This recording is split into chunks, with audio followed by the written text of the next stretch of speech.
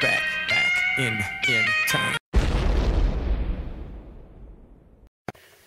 What's up guys, it's Classic Morning Gamer here, and in this video I'm going to show you how to remove the content lock on mobile phones while you're using 3G. So, as I just said, normally when you get like a mobile phone contract or something, the provider likes to block certain websites from you so that when you're on 3G you can't use them. Yeah, and that means while you're on Wi-Fi you can use them, but 3G you can't. So for example, I'm on a T-Mobile contract, and whenever I try to get onto Yahoo Answers in the UK,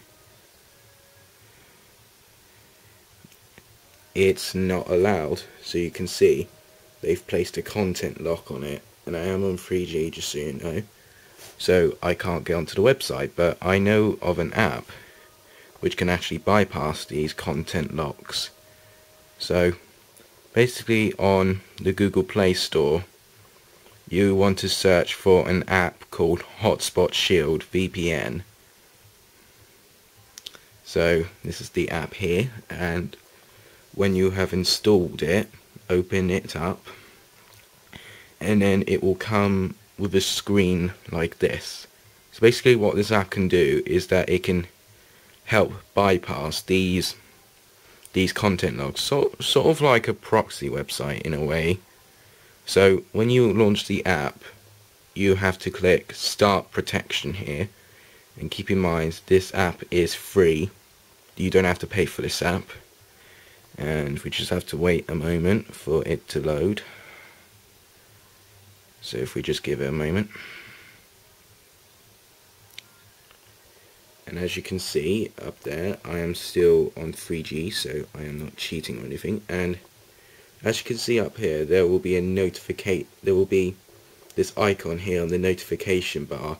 Basically whenever it's like an orange or reddish sort of colour, that means the protection is turned off, but when it's green like this, that means the protection is on. So now that it's on, and I'm still on 3G, if I go back to the internet, if I go back here, and now if I try to go on Yahoo Answers again, it works now. So now because of this app, I can now get onto Yahoo Answers. And this isn't the only website. You'll be able to use this with pretty much every other website that